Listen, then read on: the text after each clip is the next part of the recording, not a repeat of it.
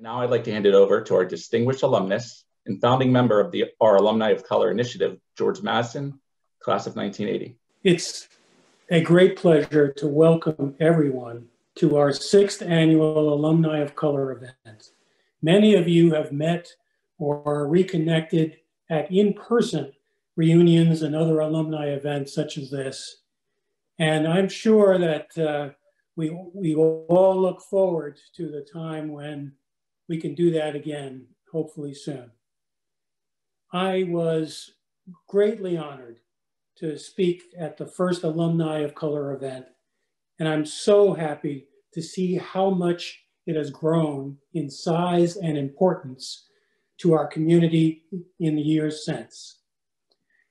At that first gathering, it was my pleasure, my privilege, to announce the establishment of the Eric H. Holder Junior Scholarship Fund in honor of our fellow alumnus from the class of 1976 and the former Attorney General of the United States and the first Black Attorney General of the United States, Eric Holder.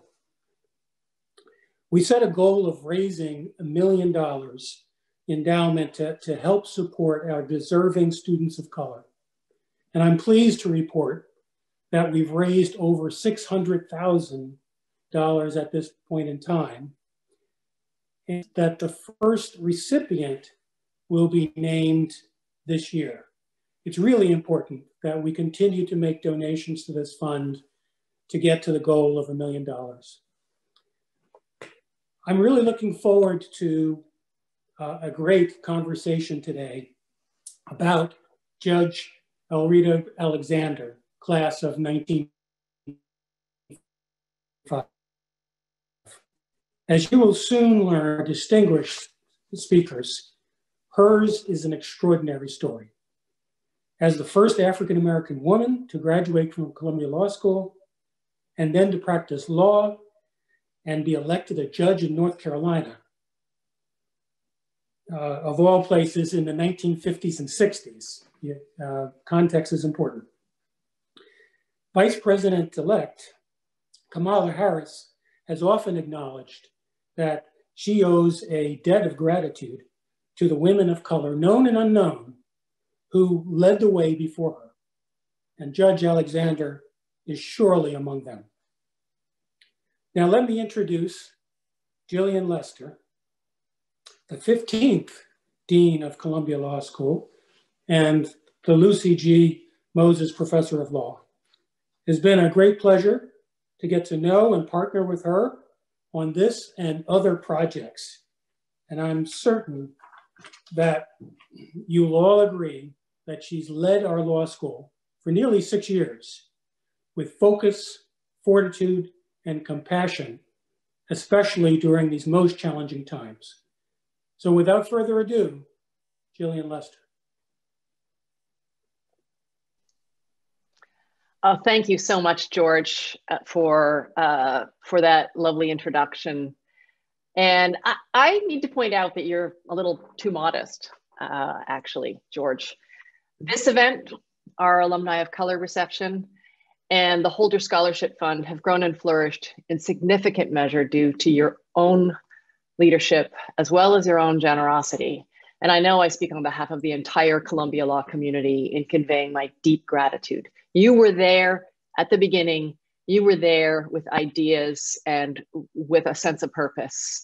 And look at what we've created. And thank you so much, George, for what we brought to this project. I am so pleased to welcome all of you, students, faculty and staff, alumni, members of the judiciary, and special guests this afternoon.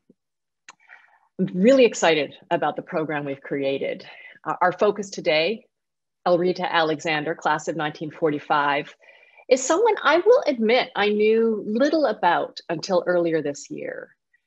But the national reawakening this summer to the urgency of confronting in a more meaningful and direct and honestly very difficult way our country's legacy of racism and racial inequality spurred me to examine the stories of some of our earliest graduates of color and why I didn't know those stories. And this led me to the fascinating story of Elreta Alexander's remarkable career and her importance to Columbia Law School. As George mentioned, she was our first African-American woman graduate, and as you'll hear in a few minutes, she felt the weight of the future of Black women at Columbia on her shoulders. Later, after many years of practicing law in North Carolina, she became a judge, and she continued in that role as a force for justice, for innovation, and also for healing in her community.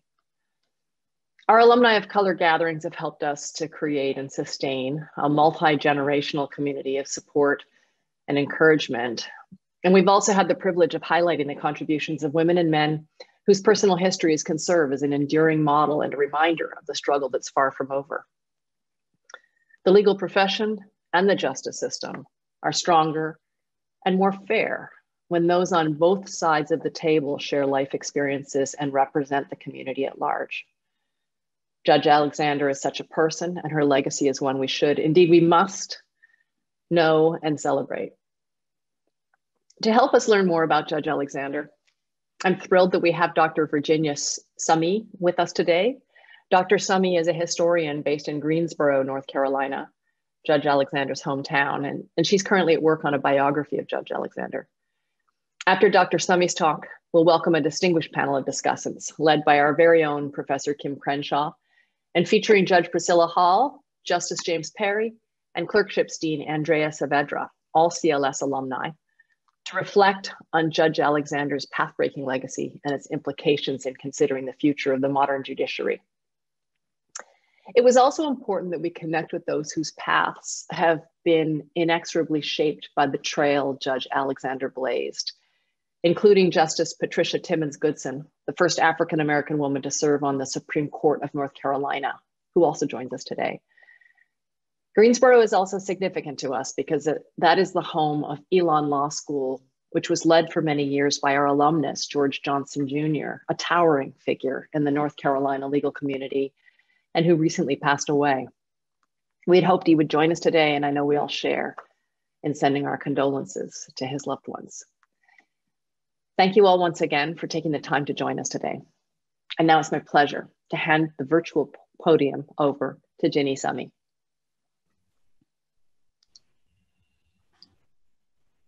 Hello, thank you so much, Dean Lester, and thank you so much to everybody at Columbia Law School who has been involved in putting this together, especially Nancy Goldfarb, who has been just so wonderful to work with and so supportive of this work on Judge Alexander.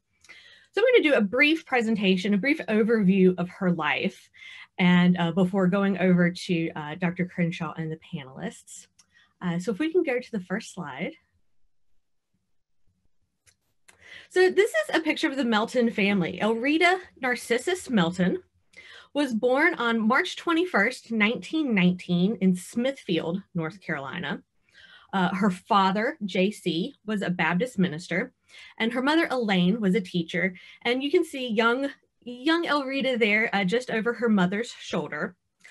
They moved to Greensboro, North Carolina when she was 12 years old, and she attended Dudley High School and then North Carolina A&T State University, both here in Greensboro. And it was at North Carolina A&T where she met her first husband, Gerardo Tony Alexander. They wed when she was just 19 years old. He went on to medical school at Meharry in Nashville, Tennessee, eventually becoming a surgeon at the segregated hospital here in Greensboro, L. Richardson. And in 1943, she volunteered on a Greensboro City Council race of a man named Reverend Robert Sharp, who she called a perennial runner and a perennial loser. But she wanted to get involved in local politics. At the time, other candidates were paying people for their votes, and Sharp did not, and he subsequently lost. Alexander was so upset that Reverend Sharp told her to do something about it and brought her a copy of Blackstone's commentaries on the law. So that was her initial inspiration for going to law school. Her husband, Tony, was not originally supportive, But he was from New York, and he said that if she went to law school, that she had to go to New York and live with his mother during the time she was in law school. Next slide. So Elreta Alexander started Columbia in the summer of 1943, and she entered an accelerated program implemented during World War II. It was initially started to get men through law school quickly before going off to war, but a lot of women took advantage of it. In fact, Judge Alexander's first year class was 43% women. And of course, she was the only African-American woman. The dean of the law school at the time was young Smith, and he was very encouraging of Alexander and wanted her to succeed. However, as she detailed in her oral histories, he also freaked her out a little bit early by telling her that she was the first woman of her race to be admitted to the law school, and that her performance could determine the future of other Black women at Columbia Law. Alexander said that it felt like they put the weight of a whole race of people on me. But she was ultimately quite academically successful. In 1945, she wrote a paper entitled A Student's Plan for Peace in Professor Paul Hayes's International Labor Law course. And the paper was so impressive, he made it required reading for his course. Professor Hayes also went on to become a judge on the Second Circuit.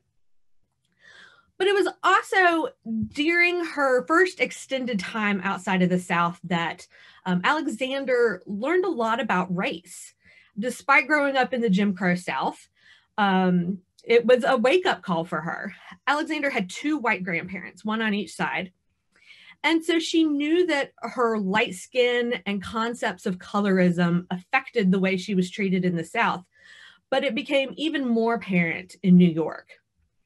One of her best friends at Columbia was a fellow law student named Herman Taylor, who was an African-American man from Virginia and was darker skinned.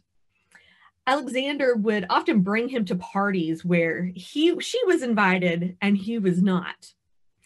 Eventually, she confronted one of her white friends at Columbia saying, "You love me in spite of the fact that I am a Negro, but I want you to know that I have been a Negro all of my life and I will never disclaim this.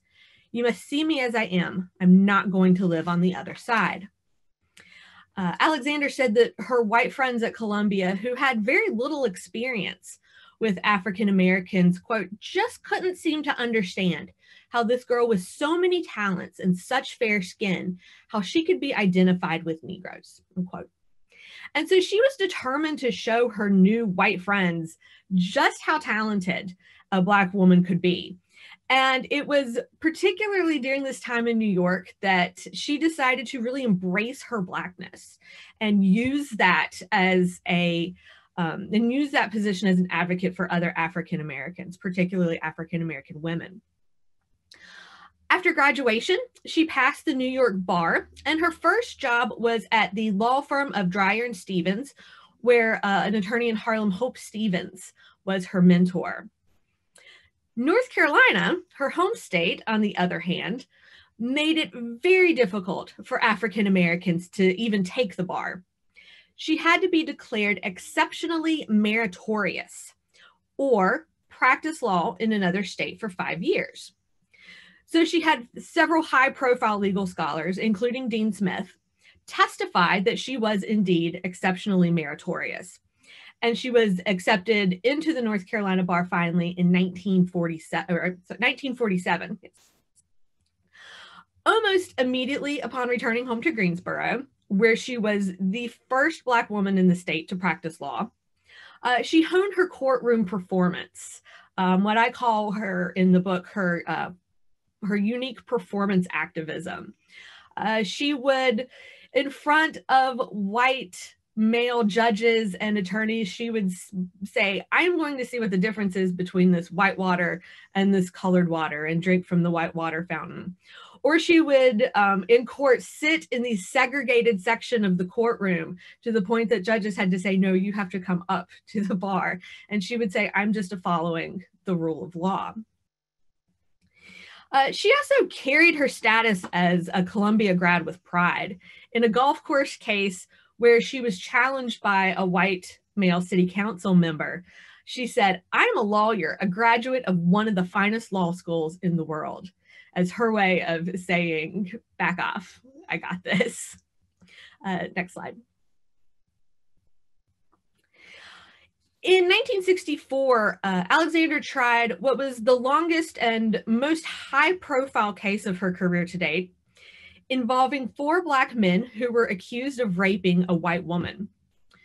Alexander, who was the defense attorney for one of the men, blew the lid off the racial bias in Guilford County's jury selection process and uncovered exactly how the county discriminated against African Americans on juries. Long story short, she was able to get one African American man on that jury. And because of that, the men were found guilty, but they were spared the death penalty. Alexander said that this was the case that inspired her to run for district court judge. And you see on your screen her advertisement for her candidacy for district court judge. In 1968, she ran as a Republican and won, making her the first Black female judge in the state of North Carolina. That same year, Henry Fry went on to become the first African American to be elected to the North Carolina state legislature. He also went on to become the first African American on the North Carolina Supreme Court and the first to be a Chief Justice. Being a Republican made her somewhat of an anomaly. She said she did it to make sure there was still Black representation in the GOP. She said, "I'm not a party person. I think we've lost the whole perspective of what constitutional government is about. I've never felt like a dyed-in-the-wool Republican or a dyed-in-the-wool Democrat." She stated explicitly that she was not a conservative, and she believed that integration was the only way for Black people to succeed. And even shortly before she became a district court judge, in 1966, formed an integrated law firm with men here in Greensboro. Upon her win, the Greensboro Daily News dubbed her a reluctant pioneer. However, I argue that she was anything but. She was very shrewd, she was brilliant, and she became known on the bench for her work in juvenile court, where she created a program called Judgment Day in 1969. The Judgment Day program was established specifically for young first-time offenders. So after pleading guilty, the judge would refrain from entering judgment and instead give the young offenders various tasks to perform, generally consisting of community service, writing reports on the dangers of their crime, subsequent actions they took to rehabilitate themselves, etc. The reports had to be presented before churches and, most importantly, before the judge. So on a preset date, offenders would read their reports and make their case for rehabilitation to the court. If the report met the judge's satisfaction, then the conviction would be dropped from their record, from the offender's record. Alexander's philosophy was that the bench should be used for something other than punishment. Alexander once sent a young man to jail when he did not give his final speech. But when he finally did, he realized that he was a good public speaker and eventually received his Ph.D. and became a minister. Judge Alexander also noted that many of the young people who had gone through the program became lawyers and business professionals, all because somebody gave them a chance that they would have not received from another judge. Debate over judicial discretion arose around the Judgment Day program, and it was discontinued in 1980. But Alexander still felt that incarcerating young adults would not provide the structure and guidance that they needed. And that the young offenders, many of them went on to succeed because somebody cared and they didn't have to stand up there alone. Next slide.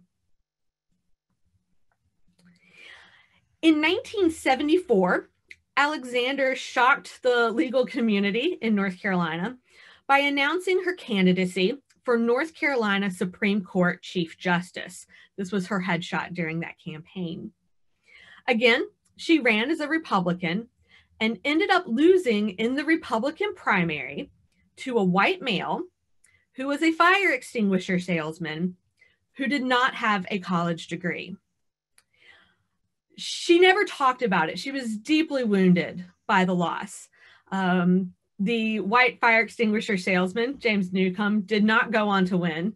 That was Susie Sharp, who became the first woman Chief Justice of the North Carolina Supreme Court. But in 1980, the voters of North Carolina approved a constitutional amendment establishing that all judges and justices of state courts should be licensed attorneys before they could be elected or appointed to any bench. Next slide. Judge Alexander, here she is in her older years. She retired from the bench in 1981. As she said, she wanted to travel and return to private practice, which she did. Governor Jim Hunt accepted her resignation and noted that Judge Alexander has served with great distinction on the district court bench. She has been an unfailing advocate of fairness, firmness, and compassion. On behalf of the people, I congratulate her on a great career and wish her well in retirement. And as I said, she returned to private practice here in Greensboro until her death on March 14th, 1998.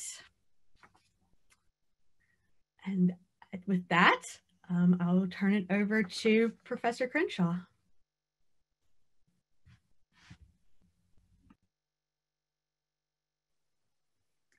Okay, good afternoon, everyone. So I first want to thank Dean Lester and George Madison for driving this important formation, particularly in this moment. And thank you, Professor Summey, for contextualizing our discussion with a fantastic presentation about Judge Alexander. So as we've heard, it was 1945 when Judge Alexander became the first African-American woman to graduate from Columbia Law School. I just want to take a moment to pause and note that it was 63 years after the first African-American, John Daniel Lewis, graduated. That was in 1882. And it was 16 years after Margaret Sparr was the first white woman to graduate from Columbia Law School in 1929. So one doesn't have to look very far to find a better example of the special intersectional barriers facing Black women. So here we are. It's 2020. It's an era in which firsts for Black women are still happening.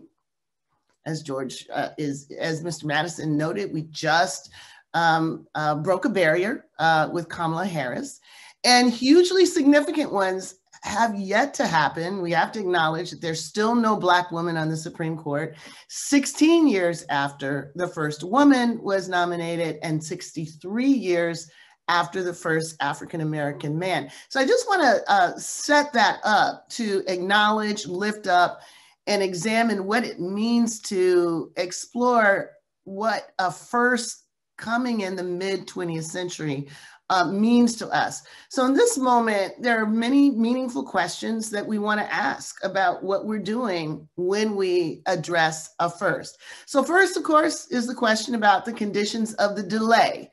What do we make about the obvious gap between the barrier breaking of Black men and white women, both in the law in general, but at Columbia Law School specifically? And to what extent do those reasons map onto the belated recognition of this particular first? Of course, it's better, late than never, but the question raises further, now that we're here, how do we examine the meaning of this first? What are we looking for in engaging her story? So our commentators will take up these questions from various angles, considering first her pathway to the law and the particular texture of matriculating as one of a very few. And then beyond that is the fact that being a trailblazer is meaningful, not only as an individual narrative of accomplishment, but also for the lessons and interventions that their path breaking makes legible for all those who come behind. So for that, we're grateful to Judge Hall, who will be bringing forward the voices of those who were advised and mentored by Judge Alexander. And then, of course, there is the question of what this all means right now. In what ways do the race and gender dimensions that shape Judge Alexander's trajectory resonate with the world inherited by students and lawyers generations later? More broadly, how do we receive the stories of path breaking and ceiling shattering people like Judge Alexander? So I can't think of a better team prepared to help us recognize this extraordinary life and legacy than those who've agreed to comment today. So let me introduce them briefly. The Honorable James Perry is a graduate of Columbia Law School's class of 72 and a justice of the Florida Supreme Court, serving from 2009 to 2016. Justice Perry was the first African-American appointed as a circuit judge of Florida's 18th Judicial Circuit and later served as the chief judge of that circuit. We're also honored to have the Honorable Priscilla Hall, who is a member of Columbia Law School's class of 73 and a justice of the Appellate Division of New York, appointed in 2009 by Governor Patterson. She also served as an administrative judge of the Criminal Division at the Kings County Supreme Court, was elected to the New York State Supreme Court in 1993, and held judgeships in the New York State Court of Claims and the Criminal Court of New York City. And last, and certainly not least, our very own Dean Andrea Saavedra, Assistant Dean and Dean of Judicial Clerkships here at Columbia Law. She graduated in 2006 and held a teaching assistant position along with adjunct faculty member Harvey Miller in his course on corporate restructuring, and served as lecturer in law for a seminar on advanced corporate restructuring. She comes to us after spending 12 years in corporate practice, where she was a member of the key deal during the 2008 financial crisis and beyond. So let us jump in. So I'm going to start with Justice Perry. The story that we heard, we read a little bit of the introduction of the marvelous biography. Judge Alexander's journey resonated in some ways with your own, and also diverged in some way with your own. So can you talk to us for a few minutes about the pathways that you followed and she followed into law school, and some of the conditions that shaped being one of a few in your early days at Columbia Law School? Well, thank you. It's a pleasure to be here. I want to tell everybody to be safe. I read the material about Judge Alexander, and I was impressed with her pathway to the law school. My pathway was a little different. I never wanted to be a lawyer. I was graduated from college. I was drafted to the military, became an officer, and in 1968, when Dr. King was killed, was the night I decided to go to law school. Never been a lawyer before that. We had similar problems with the North Carolina bar upon graduating. I thought that, you would apply a year in advance, you graduate. I noticed Judge Alexander had the same problem. She couldn't immediately join the North Carolina bar. And in 1972, upon my graduation, I couldn't either. They told me I had to wait 27 months to join, to apply to take the bar. So obviously the trend was, the racism was still there to keep African Americans out of law school. I mean, from the bar, because we would be good advocates for our people. I've always been a civil rights advocate, and unapologetically, I never expected to be, I wasn't appointed. I was appointed. I was appointed by two Republican governors. I've never been a Republican. But the fact that I graduated from Columbia had a lot to do with that also. Check on my time. I forgot to set my watch. Oh, but, that's okay. Judge Alexander was, during her time, you had to take in terms of the context. It was that bad in 73, 72. You can imagine how bad it was in 47. It was probably exponential. North Carolina historically was an upper southern state with a so-called stability after the Wilmington coup d'etat in 1898. They became civil all of a sudden. So we had compassionate racism. No, what was that word that George Bush used? Yeah, I guess it was compassionate racism. Mm-hmm.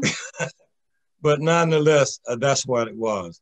So I can imagine coming up as a female, it was probably even harder because I've never been a female, but that was a laugh. But she was an extraordinary woman. It took a lot of gall and guts for her to do what she did. And I'm proud to serve on the panel honoring her. And just Perry, you know, you mentioned something that I think some of our younger listeners just might not be aware of.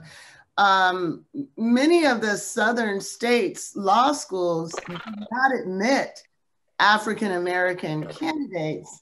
And instead, interestingly enough, agreed to send them to schools in the North, elite schools in the North, and actually pay for them to go away. So it's kind of amazing to maintain segregation in their law schools. They were willing to actually foot the bill for African-American candidates to come to places like Columbia.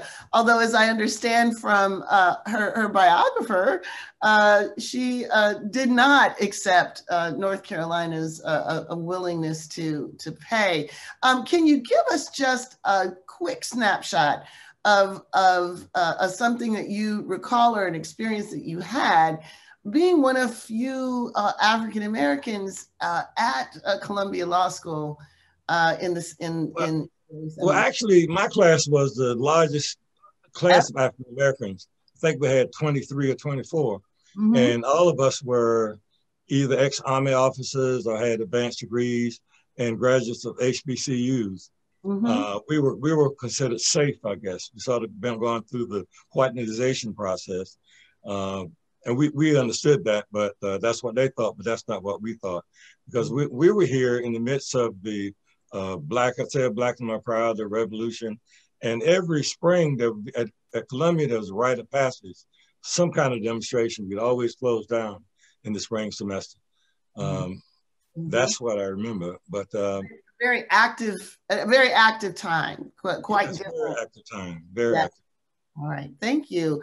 So Judge Hall, I mentioned earlier that one of the most significant dimensions of trailblazing is, you know, the messages that you leave for those who are coming behind, the mentoring, the advice, the ability to make certain obstacles legible so they can be better navigated. So you spent some time, as you mentioned, preparing for this by listening to people's experiences with Judge Alexander. So what are some of the experiences that you heard from those who were touched by Judge Alexander? How did she help others coming behind her?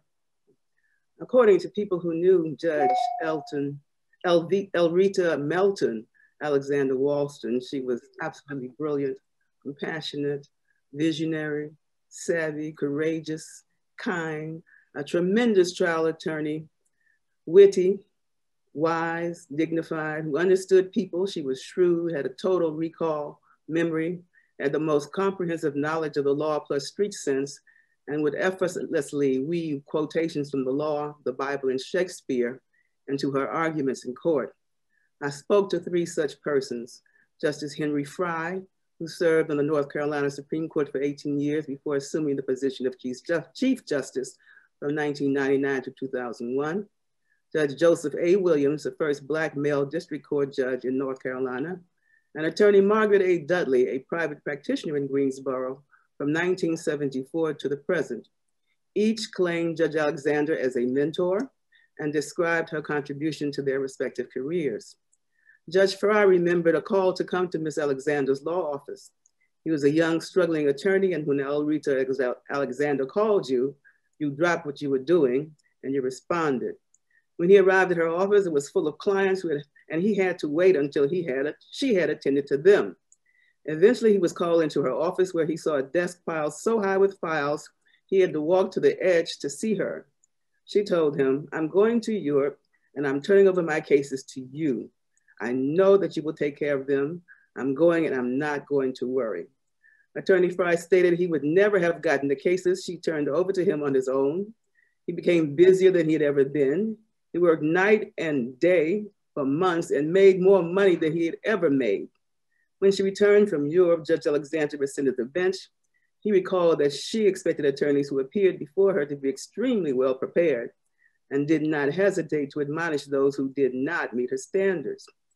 Judge Joseph A. Williams attributes his meteoric rise from law school to the bench to Judge Alexander. He was one of 2 Blacks who passed the North Carolina bar in 1975. Judge Alexander was part of a group of Black and Jews who informed the DA that he could not expect their support if he did not hire Joe Williams as an assistant district attorney. Attorney Williams was appointed. 11 months later in 1976, ADA Williams was nominated to become a judge when the incumbent died unexpectedly. ADA Williams was elected, making him the youngest district court judge of the state and the first male Black district judge in North Carolina. Margaret A. Dudley describes Judge Alexander as a mentor and her mother in the law. She stated if it had not been for Judge Alexander, she could not have endured law practice in Greensboro. The environment was racist and sexist. When Attorney Dudley initially began working in the courts, people were shocked that she could practice law, that she knew the rules of evidence and the procedural rules. If she was seated in a courtroom, white lawyers assumed she was a clerk. Even when she appeared with white male lawyers who were clearly unprepared and who would defer to Ms. Dudley to respond to the court's questions, the judge would continue to address his questions to the white male lawyer. Clerks would refuse to add her name to the docket. One clerk pulled all the cases she had worked on looking for errors. Clerks would report that she was not filing papers timely, thereby preventing adoptions when they were well aware that Attorney Williams had only assigned the case a day or 2 before. White men made sexual advances and sometimes showed up at her door having gotten her address from court records. One said, "All Black women are whores. Their bodies say yes, even when their mouths say no." Once the sheriff appeared at the county office where Ms. Dudley worked and asked, "What is a Margaret Dudley?" I recount these recollections by Ms. Dudley to underscore the struggle Judge Alexander must have faced as a Black woman attorney who graduated from Columbia Law School in 1945, approximately 30 years before Ms. Dudley.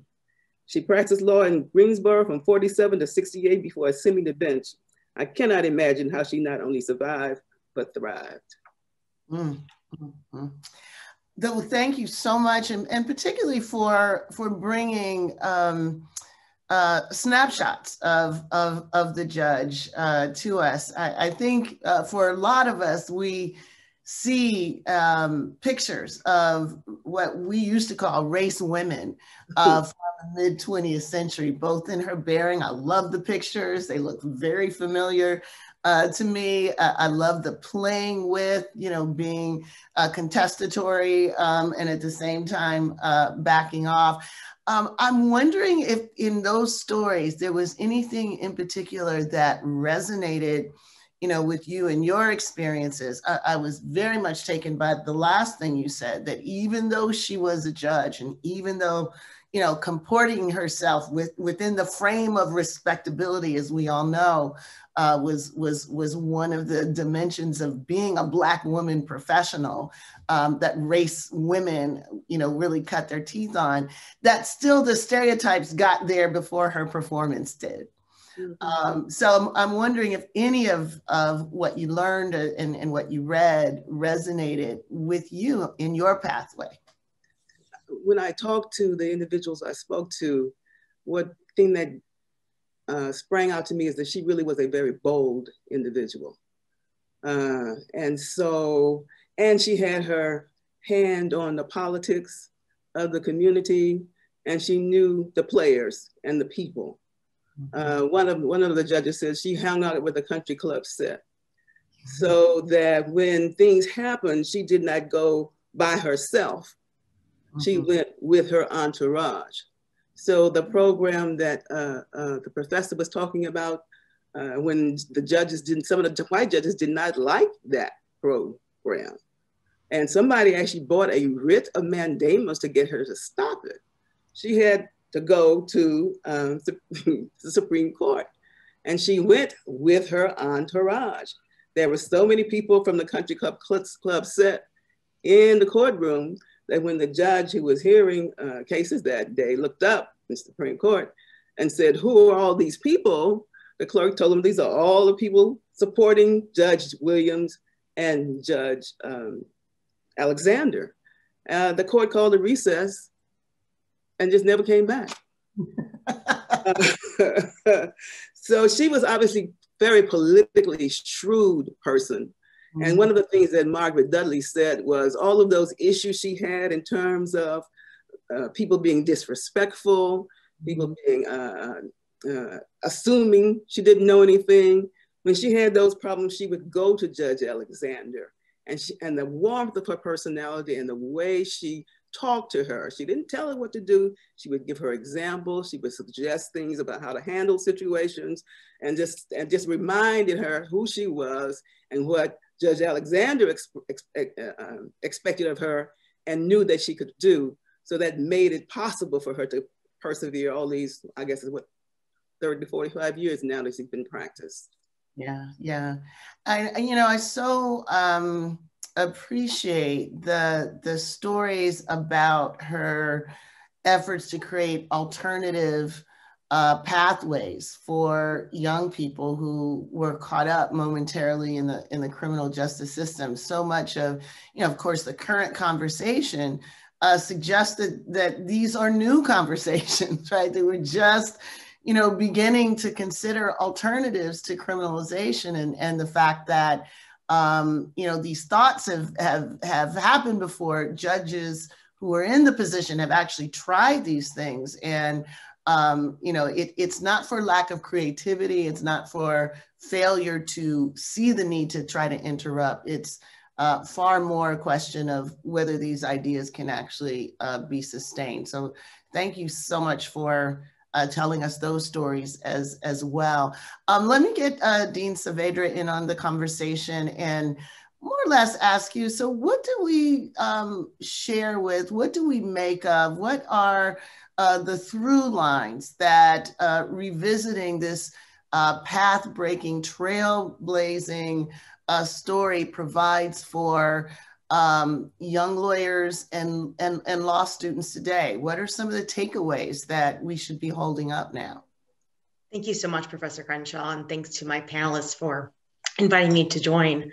I listened to what everyone has commented on, and in my, speaking with students about their professional paths, I hear from Judge Alexander that you're not alone. Judge Alexander and the community of people that she represented, the people that she mentored, the folks that she got to know at Columbia, as well as back in her practice in North Carolina, that was a community, and she walked proudly in that community. And so I think that for the students, when they reflect on their own paths and kind of what they're going to be looking for, they can look at the panelists on this call and aspire to know that there are others who are forerunners before them, who have, blazed that trail, and that there are examples that they're not alone. They should walk proud, and they should explore the opportunities that they seek to serve. I also think it's really important to stress that diversity on the bench matters. Judge Alexander specifically said that brains are not sex or color coded. And in her view, it was about, ensuring that talent had the opportunity to serve in the best interests of the people. And I think that Professor Summey really did a great job of showing a couple of specific examples of where Judge Alexander's presence on the judiciary actually resulted in positive changes for the justice system. Whether it's from the jury selection process that got amended as a result of her own situation with the unfair trial for her African-American clients, or to the change in the laws of the state of North Carolina that actually require judges to be licensed practitioners before they could be elected. I mean, these are actual changes that are a result of having her there. If not for Judge Alexander, some of these improvements that benefit all citizens of North Carolina would not have been attained. So when the students see these paths, I think it's really important to understand that they can walk proud. They're not alone. There's a lot of great examples, and to understand their history and the history of the law school that really supports their interests in pursuing careers in the justice system. Yeah.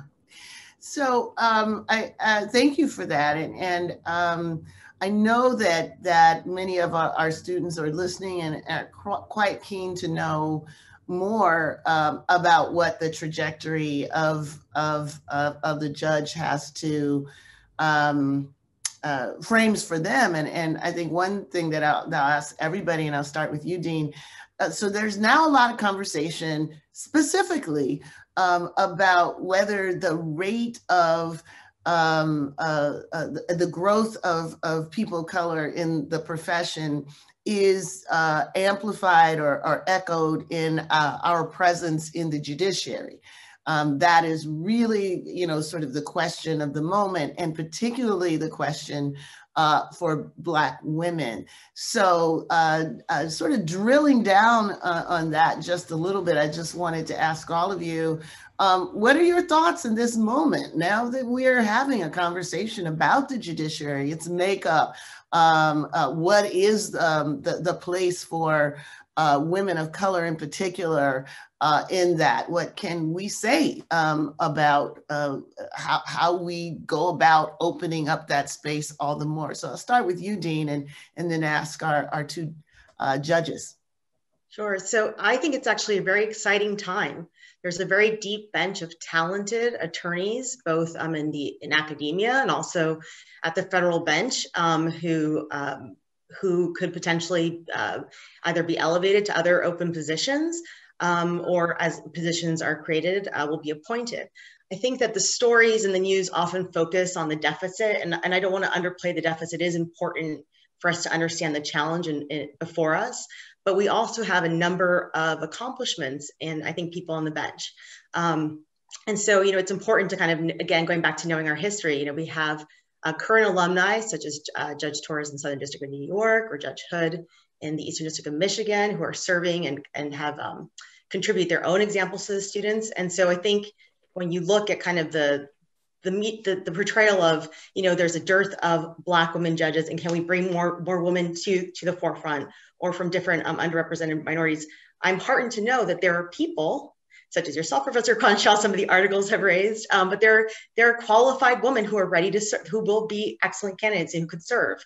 So on that end, I focus, I guess, more on the positive, knowing that we have a challenge, but there's always opportunity when when these challenges are presented. Yeah. Well, Judge Hall, let me ask you, because I know there was a statement recently from Black judges about this very question. So what can you share with us about your thoughts about this? Judge Hall, we can't hear you. Maybe your mic. Thank you. I have to unmute myself. When I was speaking to Ms. Dudley, she was noting that in Greensboro now, there are more Black judges than there are white judges in that county. She said none of them were as smart as Elreta, but they are there. The Black judges in New York recently issued a report talking about it wasn't only addressed to Black judges only. We were looking at the court system court-wide and looking at the number of Blacks in the judiciary, on other layers, on other opportunities or other jobs in the OCA, Office of Court Administration. And saw that most of the jobs that were held by Blacks were at the bottom of the scale. That indeed there has been an increase of Black judges in New York State, and there has been an increase of Black women judges in New York State, but there has been a substantial decrease of Black men judges in New York State. And that was what we wanted to bring to the attention of the Chief Judge. And we presented specific numbers to point to her and to the administration of where these failures occur. We also need to note that, however, that being a judge, there are routes, and it's always political, not necessarily big P, but it's always political, whether you're going to the appointive route or whether you're going to the elective route.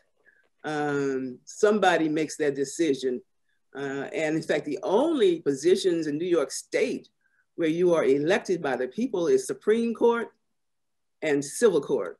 All of the arrests are either appointed by the mayor or by the governor.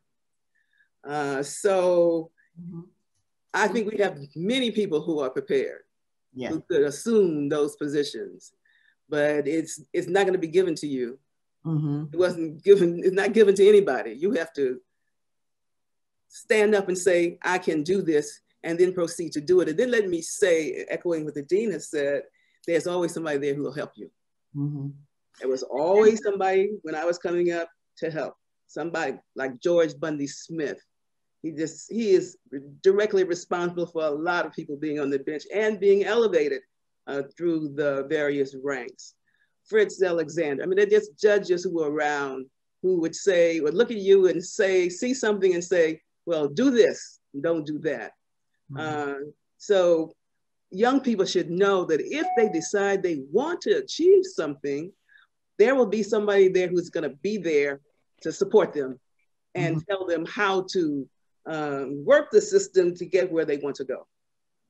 So Judge Perry, I want to quickly just come back to you, because you mentioned that you were appointed by a governor that was not a member of your party. Both times. So I'm wondering, is that a bygone era? Are we now beyond?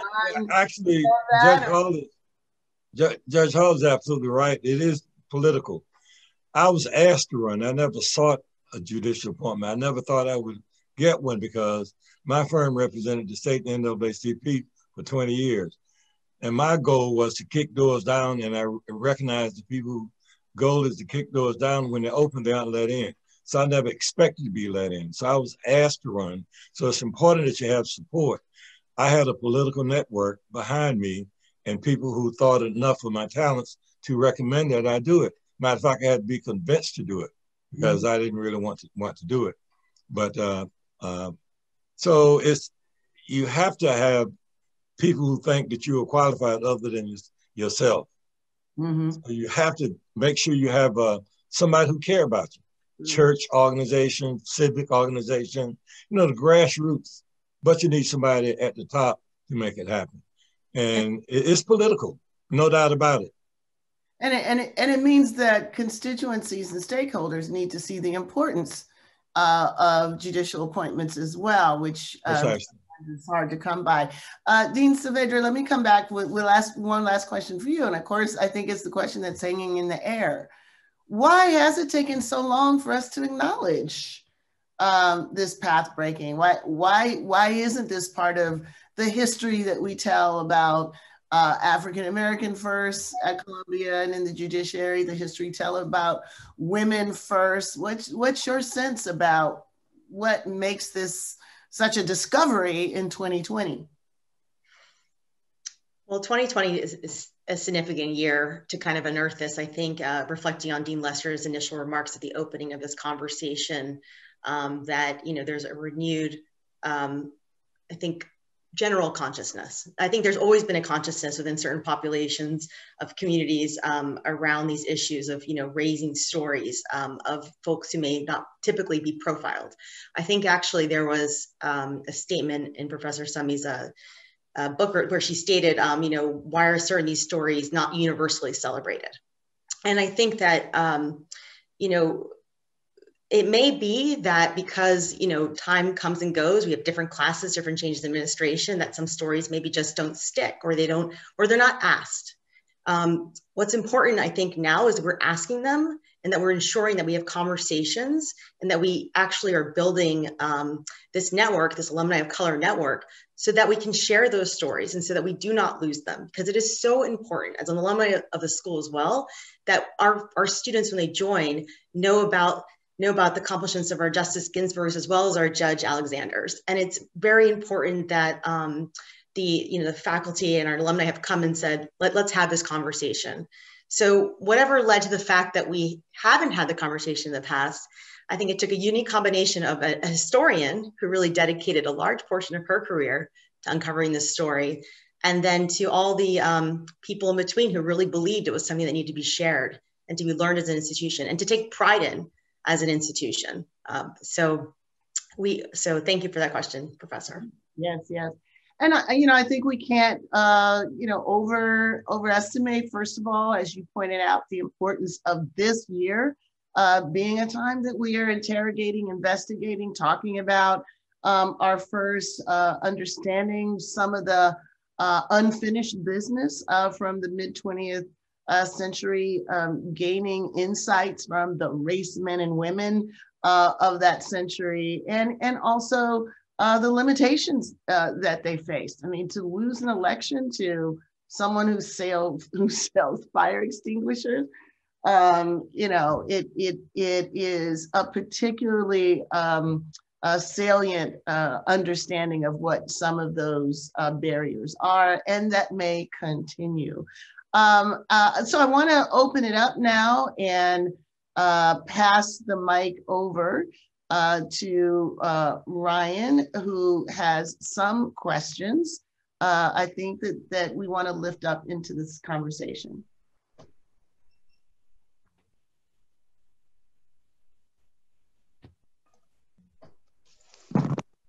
Thank you so much, Professor. So we did receive a few live questions, but also a few pre-submitted questions. And I pose this to the group as a whole, though some will be just for our female panelists. But in what ways do the struggles of Black female students in 2020 at Columbia Law School resemble those in 1945?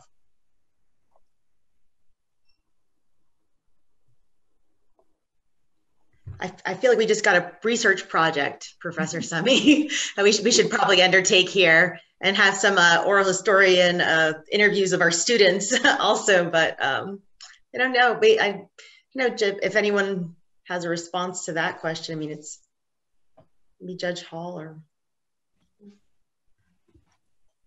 It's difficult to answer that question because I'm not really certain what the issues are facing the 2020 graduates. I mean, I graduated in 1973, so that's been a while ago, and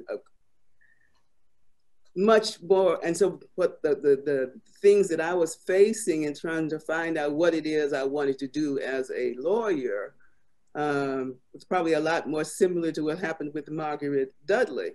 Though I was not in North Carolina, I was in New York. So in New York, for me, the racism was a little more polite. What did he say? Subtle. Yeah, right. So people don't say no, they just don't respond. And you have to be able to figure out what it is you want to do and how to get there. And that's why you need mentors like Judge Alexander was. So I was very fortunate that I ran into people in the bar associations. When the way I got to the bench even was serendipity. And when I say it this way, when Koch was the mayor, he established the mayor's judiciary committee. So that if you thought you wanted to be a judge, if anybody thought you should be a judge, all they had to do was send in your name. And if they sent in your name and your qualifications looked right, then you would go through the various processes, screening. But it was opened up, the process was opened up in that fashion. Once you get there, then, you know, the committee doesn't particularly look for anybody in particular, but when you're going through these screening processes, if you have not been involved with your community, if you have not been involved with the bar associations, when you walk in that room to be interviewed, either you know people or you don't. And that's where it gets back to being political with a little p. If you've been active in your church, if you've been active in your community, if you've been active in the bar association, then when you walk in the room, then you know people. If you haven't, you walk in the room, you don't know anybody and you're going nowhere. So that's one of the things that a lot of bar associations are doing now, including the Metropolitan Black Bar Association, the Association of Bar City of New York. I still call it that. It's actually the New York City Bar now, right? They have committees where you can go and find out what the process is. So I think the real struggle for most people coming out of law school is trying to find out what it is you really like to do and what you really want to do. They're not like Jim, Judge Perry, who knew what he wanted to do. Some of us struggle. You know, you try this, you try that, you try the other, and then you finally find out what your call, when I say your calling is. But that requires you to actually talk to people who've been the route, listen to what they say, know yourself, and then step up, try. And this, if I can just add something, I'll make the pitch for clerkships, only because it's a great opportunity to, you know, serve as an apprentice to a jurist and develop that kind of mentoring and sponsorship, whether you want to aspire to the bench or otherwise. And obviously that's something that Judge Alexander really took, you know, to heart, and all the folks that she mentored through her career, whether or not they were her clerks or just people that she knew through the community. And Black judges in New York, their chambers are always open. Come to the Judicial Friend. And I can't overemphasize the importance of relationships. The time to form relationships is not when you need them. It must be formed ahead of time. That's right. And then you can look back and they will help you. So be active, be involved, join organizations. I mean, that's how you meet people. And also get involved in nonprofit organizations. There you find the captains of industry, mayors, and et cetera, and they see you there in that framework. And when those other opportunities come up, they'll think about you in terms of somebody who might be qualified, that they already know that could probably do the job. So the next question is for Dr. Summey. You mentioned that Judge Alexander's husband was not initially supportive of her career. Can you say more about her family life and how it intersected with her professional career and political commitments? Her personal life was interesting. When she decided to go to law school, initially even her father said, you know, you should probably just stay here, go to A&T and get your master's in education. Sorry, I have a dog right here. Her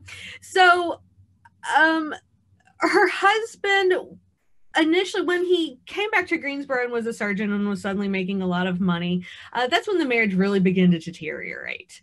And so it was not a good marriage. He, and not to get too far into it, but he was very violent and abusive verbally, physically, emotionally. And so really her method was to compartmentalize, kind of Darlene Clark Hines culture of dissemblance type thing, except she didn't dissemble. She was very open about those aspects of her life. But she was an expert compartmentalizer, which is just, you know, simply what she had to do to keep going.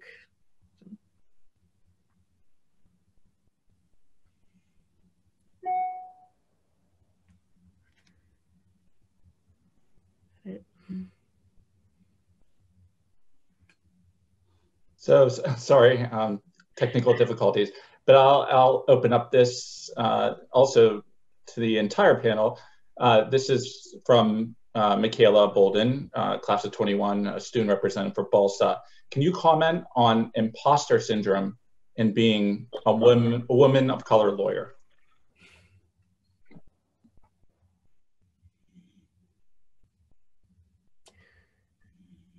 I'm assuming, and I may need to be corrected, that this imposter syndrome is a way of describing a feeling that somehow you're not quite up to speed and that you cannot do what is required, and that you have gone through law school and you graduated from Columbia and you should be this, that, and the other, but you deep down inside start to wonder if you really are that smart or that studious or capable.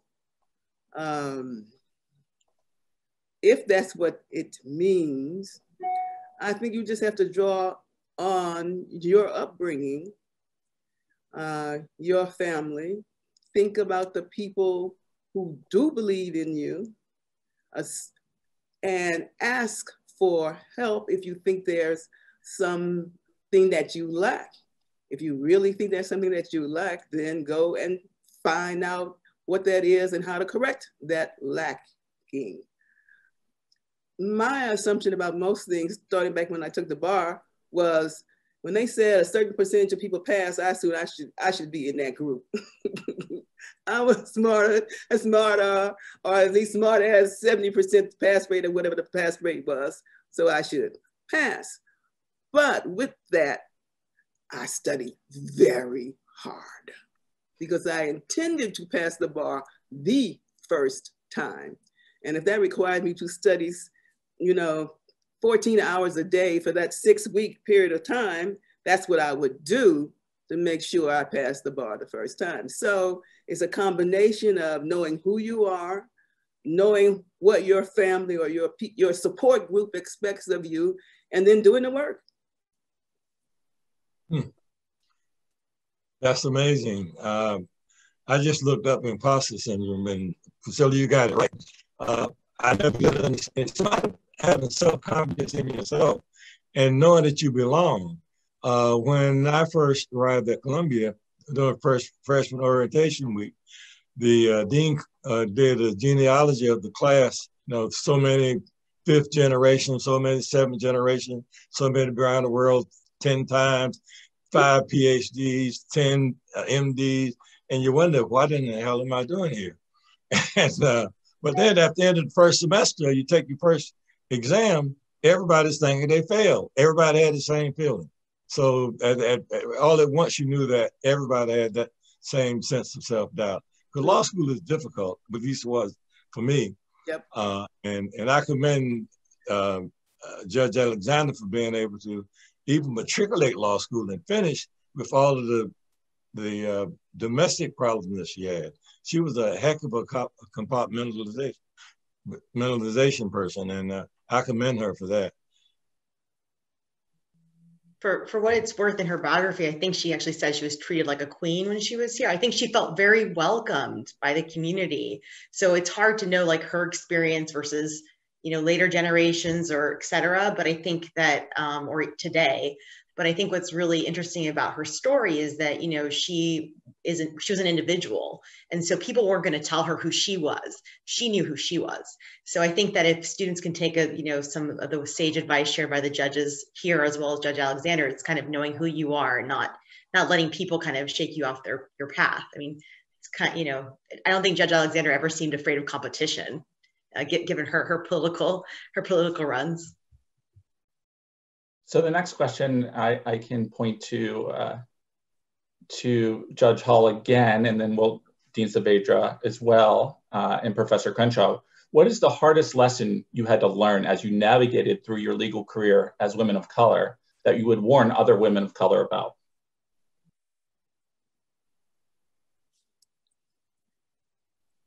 Never compromise your integrity.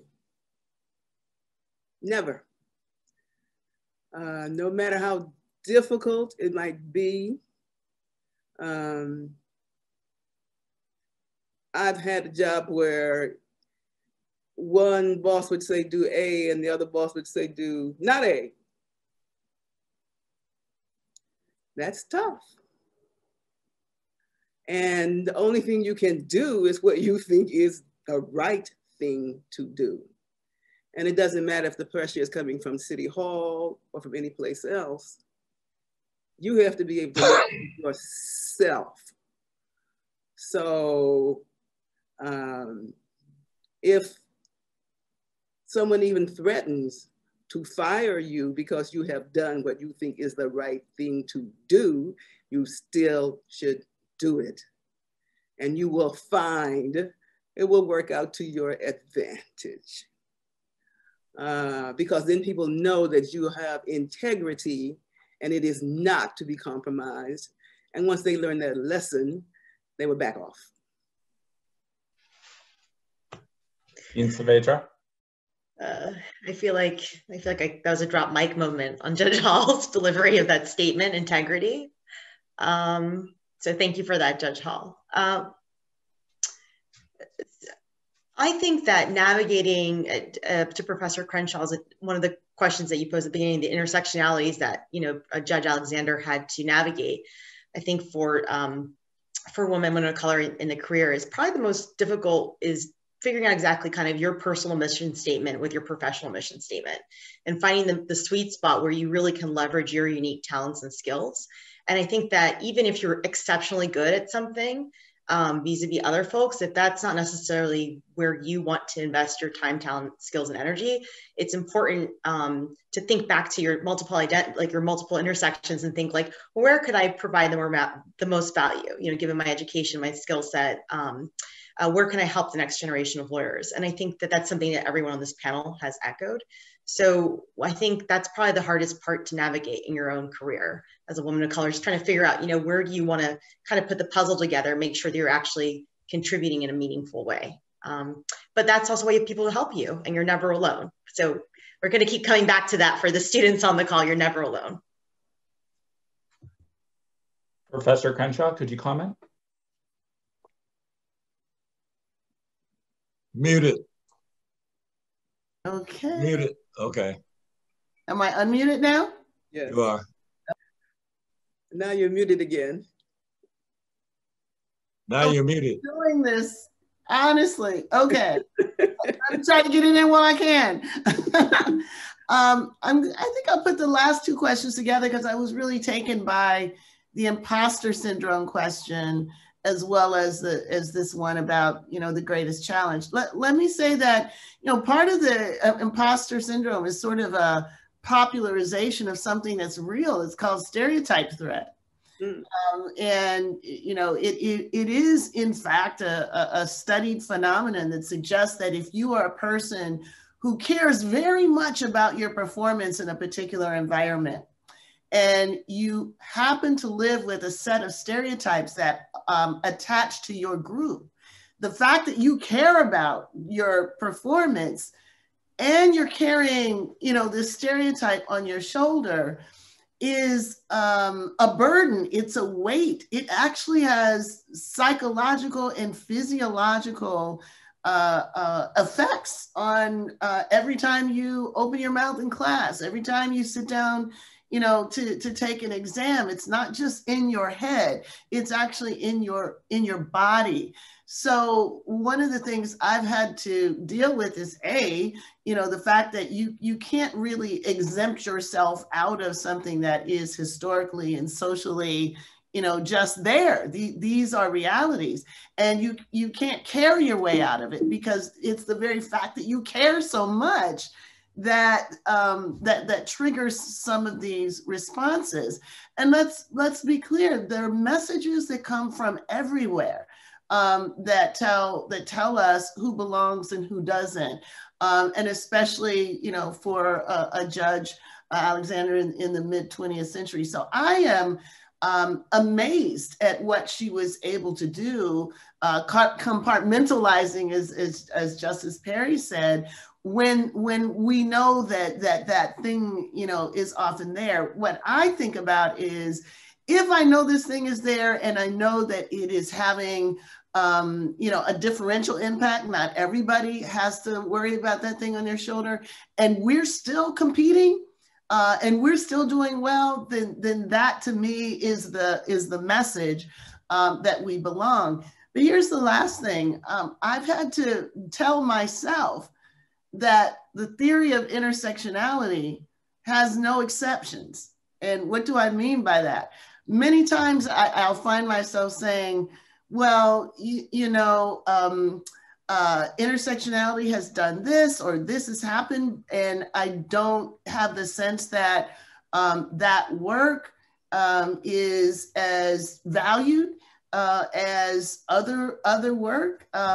And I have to realize, or my partner said to me, he said, you know, someone came up with a theory about that. It's called intersectionality. It's like, oh yeah, right. The converging, sort of patterns that give messages and that devalue some of what we might do actually applies to the actual theory that says that stuff.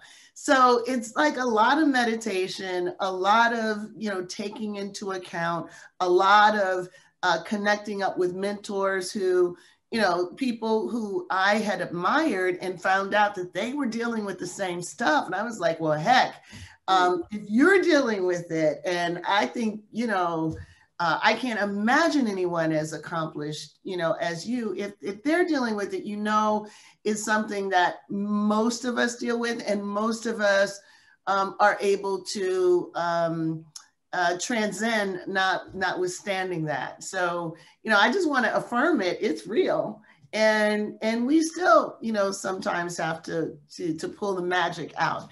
It would be great if we didn't need magic, but, that's the reality of living in this world with the history that we're stepping out of. Thank you, Professor Crenshaw. Quite a few attendees have asked when Dr. Summey's book will be published. I'm here to tell you it will be next fall. And of course, we'll share that information to let everyone know when it comes available. But I just want to thank everyone and turn it back to you, Professor Crenshaw, just for some final thoughts. Well, I again want to thank everybody for this important coming together. They say opportunity and preparation are the things that actually push possibilities into a higher register. I think the work that has been done organizing the alums of color prior to the reckoning has put us in a very important position, right now as a network. So I couldn't be more proud of the alums of color of Columbia Law School for taking the lead, and for this opportunity to celebrate an unsung hero who I think gives us insight, gives us inspiration to pick up the struggles that we're having today, which are real. We know they're survivable. We know that we're able to transcend with precisely the kind of community building that's happening right now. So thank you all for being part of this. Thank you to all my colleagues for inviting me to this. And thank you so much, Professor Summey, for this wonderful work. This has been an inspiration to all of us. Thank you so much. I really appreciate the opportunity to share her story. Thank you.